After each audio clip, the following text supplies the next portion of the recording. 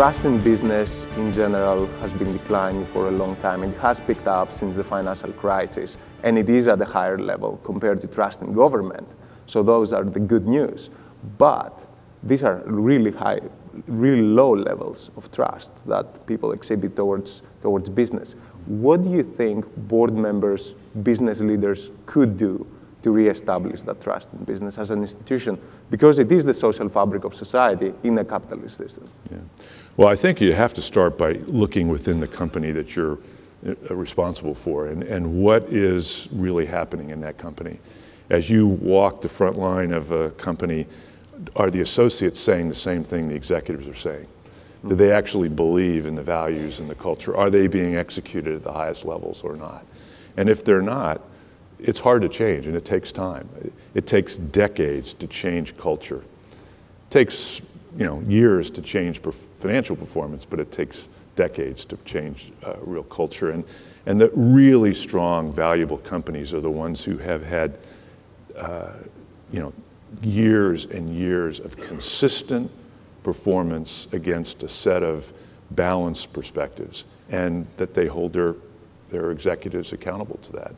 I think for the directors to be involved in listening to what's happening in this process, it's oftentimes an indicator, an early indicator about the kinds of issues that are on the horizon.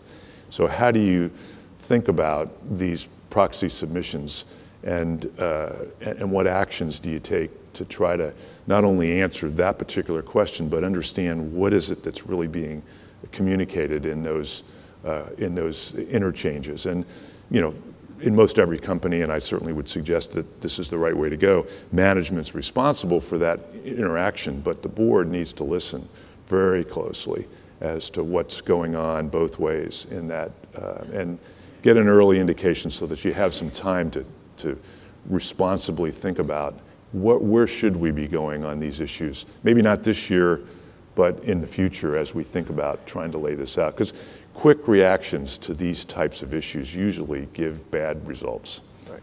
Thoughtful reactions over time is where the value comes. And one of the things that I really think is important about a board is, and I believe most external people not involved in board matters don't really understand this, but the true value of a board is the collective wisdom of well-informed, committed people acting together, not an individual.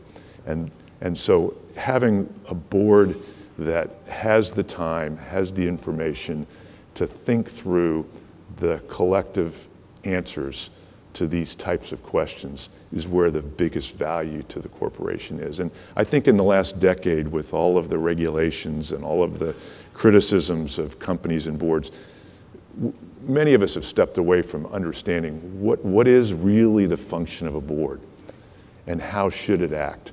And I think that's really an important aspect, because we could easily dismantle a great system if we're not careful. And what I mean by that is this whole idea that investors want to talk to board members, and board members should be involved in the active management. That's not the role of the board, in my opinion. Mm-hmm. And if you once make a mistake of breaking that sort of cone of commitment to the collective wisdom, you've lost an awful lot from that dynamic.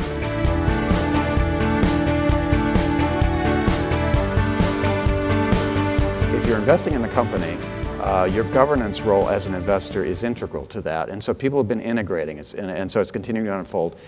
We've gone through some period where things have been highly polarized, where it's sort of investors versus management, with the board somewhere up there. I think that was never really the right way to construct it. It was, from the investor standpoint, at least forward-looking investors, have always supported a board-centric model, but they want to be able to hold directors and board members accountable, and that's what it comes down to. But they realize that the board is in the position to be able to actually do the core governance, from a very engaged perspective. And investors are always going to be at a distance. So anyway, I think we've had an unfolding, and we're just getting more real over time. And a piece of that is people now actually feeling free to talk to each other, which is a good thing. The social issues that you mentioned are, I think, of great concern. My consideration is that boards were a creation of society. Somewhere along the lines, probably way back in the antitrust days, we came up with the idea that we were going to have boards and they were going to look like this, and we got here over a period of time. And clearly, well, there has been some change, in mainly the 40s. It has been a shareholder supremacy model. But what I think we have today is we have an awful lot of people who are unhappy with where they are in society. We have unemployment, underemployment, a lot of underemployment. I'm sure you've all noticed, it's never happened before, where we're getting more employment, supposedly, assuming the statistic is right. We're getting more employment, but no wage pressure.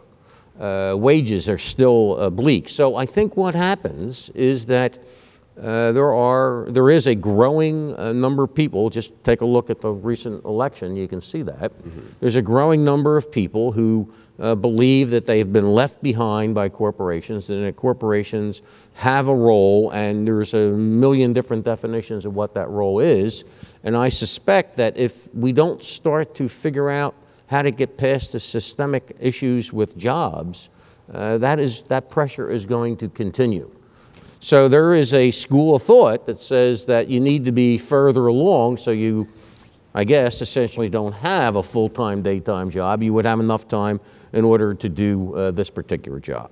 So that's one thing I would point to. Another thing I would point to is that every year the NACD puts about 20,000 directors through some educational venue, whether it be one of our advisory meetings, our Global Board Leader Summit, one of the chapter meetings, 20,000. Well, okay, but where's everybody else? So that we still have, unfortunately, a whole bunch of folks who are subject to asymmetric information risk. The only education they're getting is the education that they get from their own companies. They're evidently not attending sections such as this, so they don't have a chance to see other peers and to really test what their thinking is. So I think there is two sides to this, and I think I would lay it right down to the feet of the governance committee to say, what kind of education are you getting? How far are you getting out there? What do we need in 3 or 4 years? What's that person look like? And one of the things we have to get rid of is this conception, and we see it all the time. No, I only want a board member who's been a board member somewhere else. Well, you got to start somewhere, right? It's pretty basic. It's always been basic to me. You got to get, as I said, the CEO right. You got to get the strategy right, and the investors own the company. So I've always believed just go talk to the people who own the company. They happen to be my boss. So I asked one board I was on, and they said, well, we're not going to talk to those people. I said, well, they're your boss, and I guess as you were coming up through the ranks, you just told your boss you weren't going to talk to him. None of that makes any sense to me, because the reason this has gotten so messy is because boards have ignored investors. Number one. Number two, they've done a terrible job. Because investors, you wouldn't have an activist investor if you're getting the return on capital you need, the return on, and you had a plan and they knew what it was, you wouldn't have all this stuff. I don't work for the stakeholders. I work for the shareholders. I work for capital. It's fine that everybody else in the company is worried about all that. If I'm responsible to the shareholders for them to get a return on capital, and if one of the things that muddied up the crisis is a lot of boards didn't do what they were supposed to do, i.e. fire the CEO the first minute, because they were worried about all this confluence of foolishness. Just know who you're working for. No matter what job you got, you better know who you're working for, and that's who you better work for. Don't get confused on what your job is. That stakeholder stuff, that's a lot of foolishness in my mind. Yeah, but that's the CEO's job and the people in management's job to take care of the communities.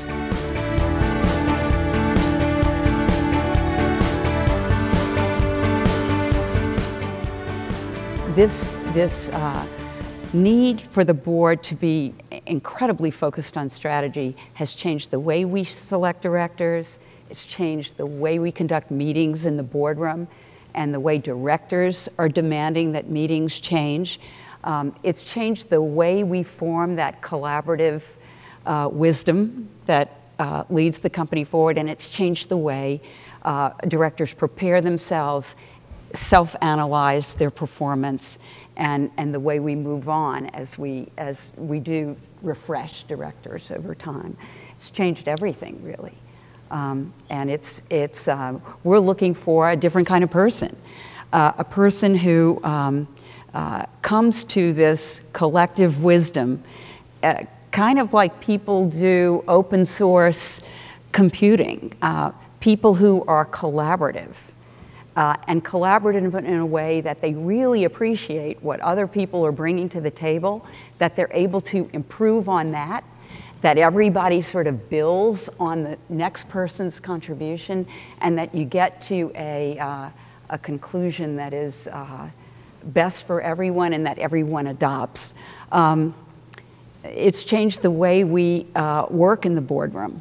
We've moved away from presentations of historical performance and long slideshows. Boards want to see, they want more time to strategize, more time to talk among themselves, more discussions with futurists and experts who come in who can try to predict for us what the business and the home of the future will look like. And they want to be working with the part of the management team that is intricate in strategy. It's a whole new dynamic in the boardroom. Do we develop the talent? Are we in search of the talent that we need out there 3 to 5 years? If we took a clean slate approach every year and looked at not necessarily, were you a performing director and a good director, but are you what we need? I think that changes the dialogue a little bit. And, Labe was talking this morning about the whole congeniality aspect of, you don't want to rock the boat, you don't want to shift things up too much. Sometimes that can go in the opposite direction, and you get stagnant because you don't want to rock the boat. So what if we looked at, again, that phrase, fit for purpose? What if we looked at if we had the optimal board, would it contain the people that we currently have sitting around the table? How do we take that stigma away from moving somebody off of a board? Not that they're a bad director, they're just not what we need right now.